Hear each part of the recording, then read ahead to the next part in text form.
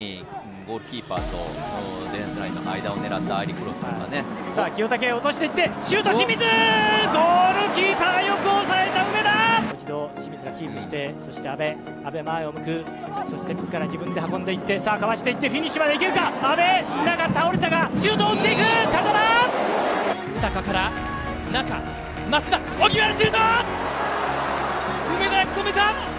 正天馬からシンプルに前、さあピーター・ウタが振っていく、スピードがある振り切ったシュート、こぼれの宮吉、ここはシュートブロックだ。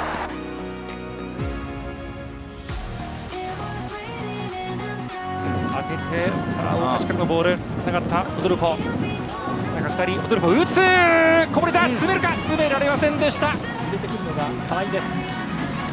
中にボールを入れてきた、ふわっとしたボールになっている。どうだ、シュート、キーパービッグセーブ。ここまで逆しましたけども、愛媛の最初のなんとか前に上がったようですね。さあ愛媛チャンスを迎えている。中入ってきてどうだ、決まった。いやこれはクリアしている。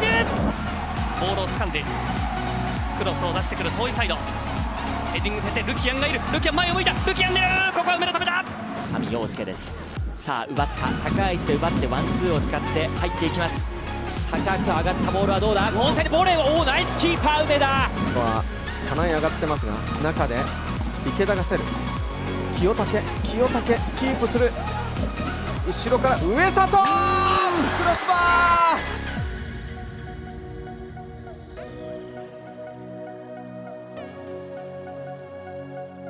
岡山そのライン間でボールをもらおうというところ、今度は右の前のサイド、さあ今度は中入れてくる、グラウンダーのボール、シュート打っていく。伊藤逆サイド、藤尾がいる、トラップして藤尾のシュート。パ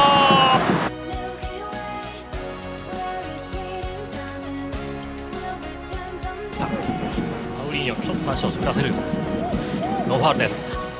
中に送る、藤尾切り返す、伊藤、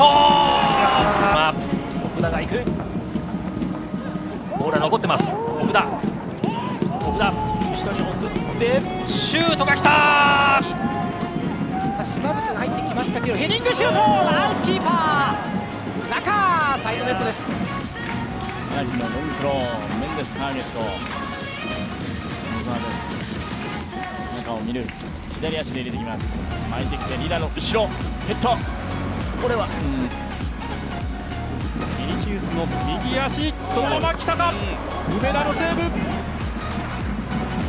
豊が入れてきた、宮吉、田崎選